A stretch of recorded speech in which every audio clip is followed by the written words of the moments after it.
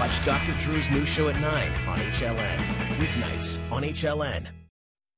Nadia Suleiman was widely reviled after it was revealed that she had 6 children in addition to the octuplets she gave birth to in 2009. She says they filled an emotional void that had been created in her childhood. Her mom, she says, was controlling and detached. Her dad had issues, rage, resentment, and panic attacks resulted, leading Nadia to create her own insulated world. I've created my own safe, predictable society.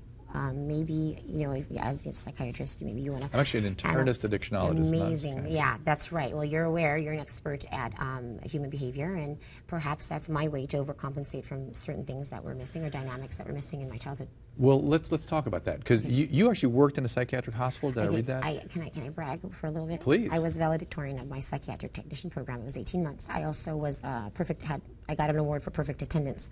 I never was like 1 minute late. I like to joke, say OCD, but take the D away, because it's not, if it's you know, hindering, you know, your ability to function, it's a disorder. For me, I thrive off of my self-discipline and self-control.